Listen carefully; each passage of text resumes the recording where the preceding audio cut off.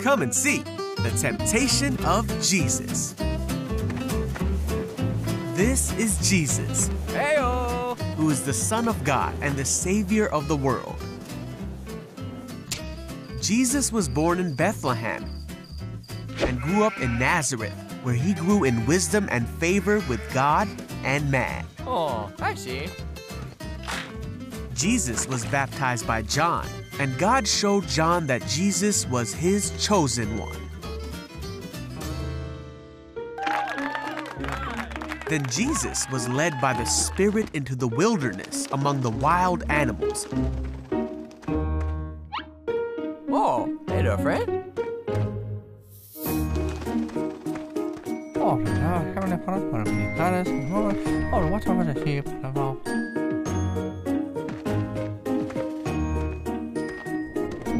For 40 days and 40 nights, Jesus didn't eat anything.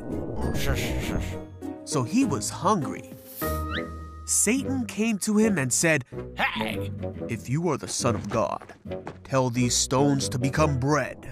Jesus knew God's word, and so he answered, "No, the word of God says people don't live by bread alone, but by every word that comes from the mouth of God." And so Jesus passed the first test. Then Satan took him to Jerusalem and said, "If you are the Son of God, jump off. Oh, what?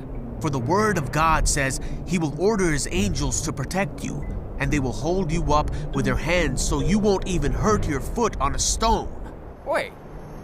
But Jesus said, "The word of God also says you must not test the Lord your God." No! And so Jesus passed the second test. So Satan took him to the peak of a high mountain and showed him all the kingdoms of the world and all their glory. Satan said, "I will give it all to you if you kneel down and worship me." But Jesus said, "Get out of here, Satan, for the word of God says you must worship the Lord your God and serve only him."